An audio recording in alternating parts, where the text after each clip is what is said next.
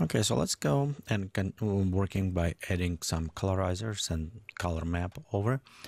So I'm going to begin by selecting some maybe our combiners. Let's look where we have our colorizers output right here. So I'm going to add maybe a couple around this place, and we'll use it output from our low level.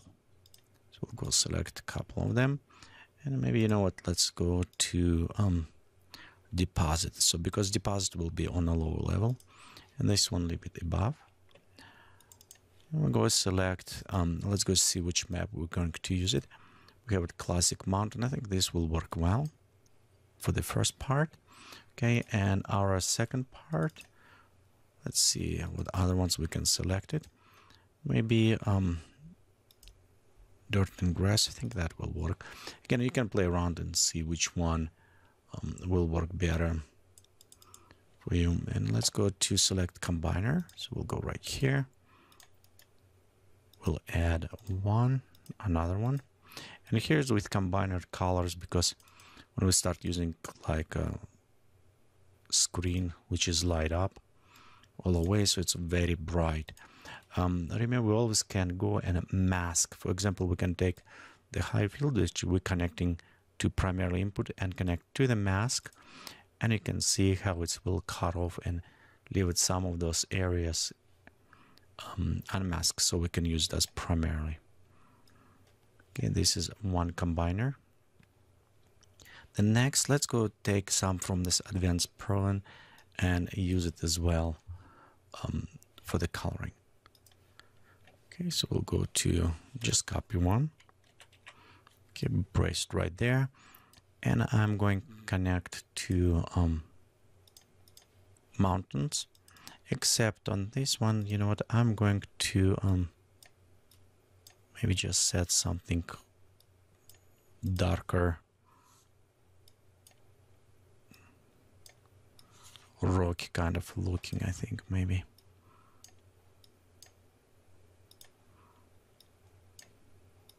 Can add a little bit closer, almost like black rocks kind of look.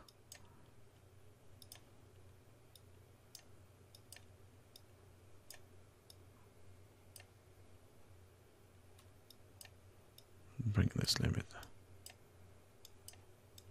Actually, I don't like this too bright, so I'm going to change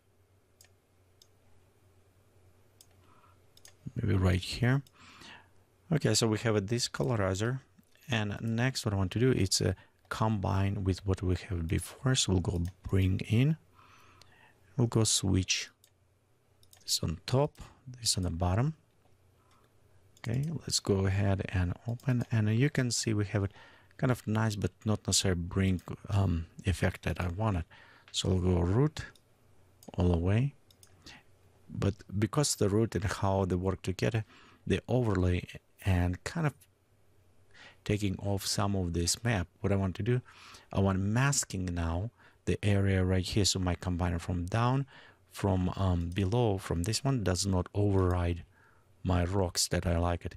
So I'm going to select, connect to our combiner, and I see they need inverse. So we'll go inside the filter, and then you can see where's the green. It's why I want to have it black. So we'll have it invert, and right this one. So we'll put it on that inverse. Okay, let's look right now. You can see we have the beautiful dark areas. Of course, we can modify and, you know, maybe even bring kind of darker,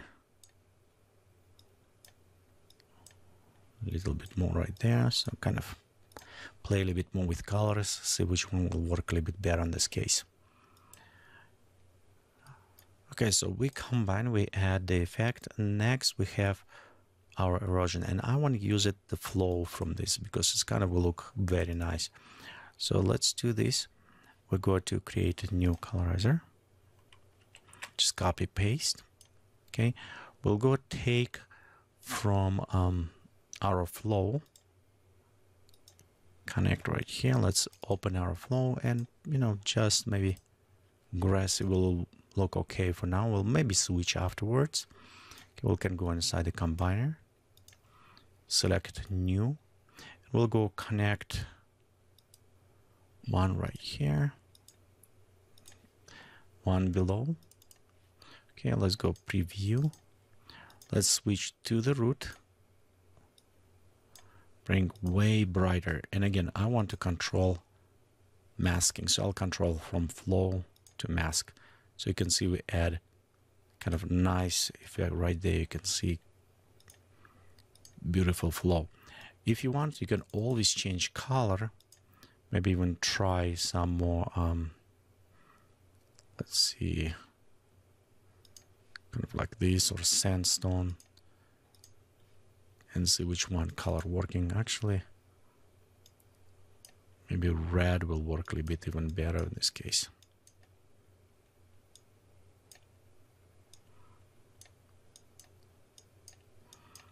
Kind of bring maybe around that area. So I'll give it a bit more reddish color on the flow. Okay, and as example, let's do something more complex. So we already add all of these nodes. And what I was thinking, maybe we should go inside natural and try take a snow. And let's add a snow node right here. So you can see how with colorizer we already done so far. So if we even going inside the output and take our overlay map, we can connect it right here. We can go preview. You can see we already have very nice looking dark mountains, black mountains with some flowing going. But as example, so if I want to add some powder snow maybe on top, not on the side, just as example, look on this. Okay, so we have it snow. We'll go connect to our snow model, and we can connect to overlay. But what I want to do is also work a little bit more on a color so we can understand how they work. And the colors, you notice right here we have a snow depth mask. So we'll go to use that one. But besides using this, I also want to be sure the snow apply only on the top. I don't want to apply everywhere as a color map. And I want maybe apply on a specific height and slope. So we can go to selectors. We're going to go select one height. Okay, and let's select slope as well. So right here we have a slope and a height. So as a slope, we can go select it. So let's go to connect first. Okay, we can go select it, and we can leave around, say, maybe just bring a little bit higher. And you can preview right on the map how it's going up and down. So I'll just show you some examples you can use maybe for some other project. Okay, let's go select our slope for this one. And with the slope, let's go to preview right here, our height. Okay, actually this is slope. Okay, let's go open our height.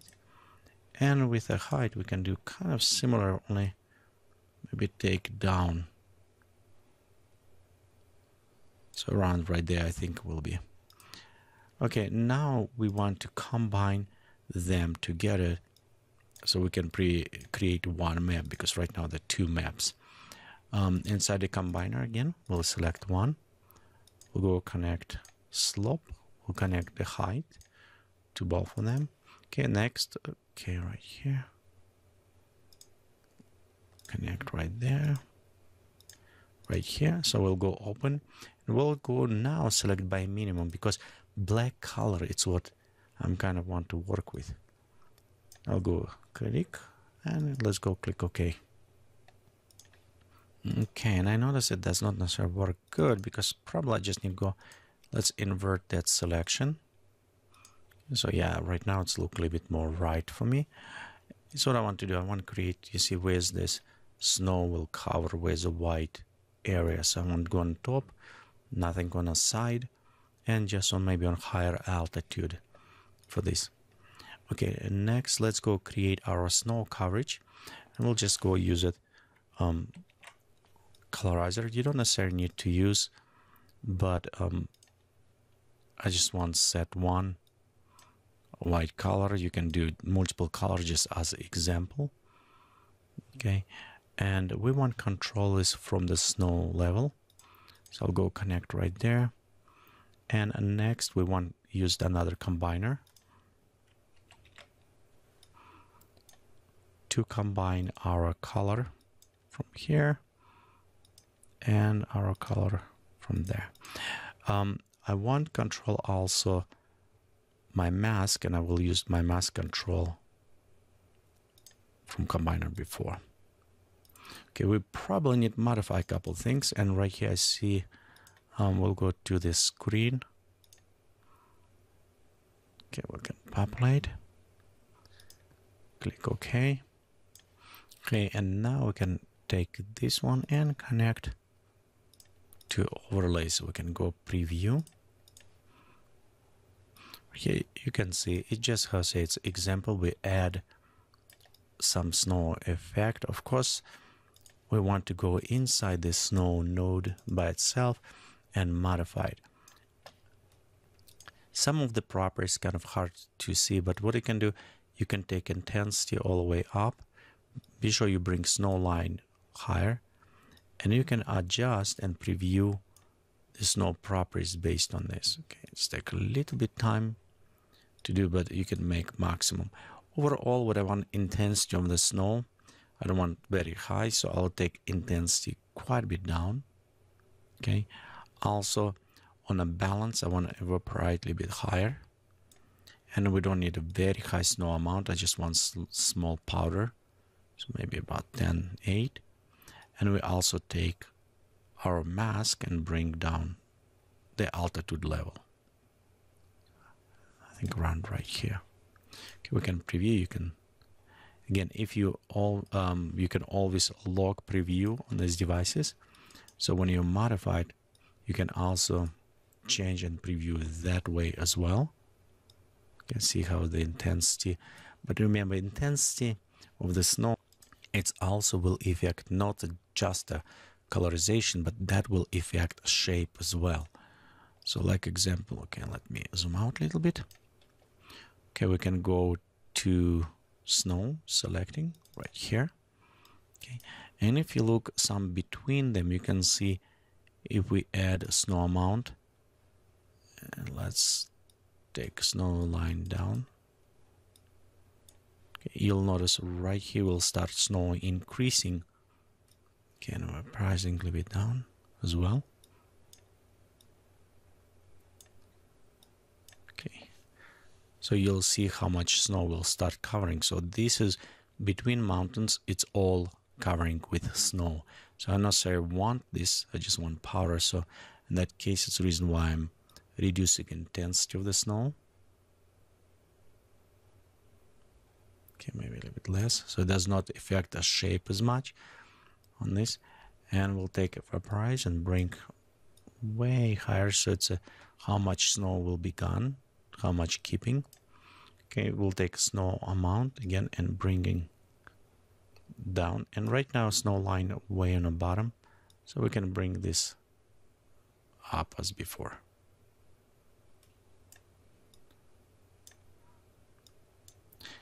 Here's small things. You don't necessarily need to treat this as a snow. You always can treat this as well as maybe sand and some sand desert.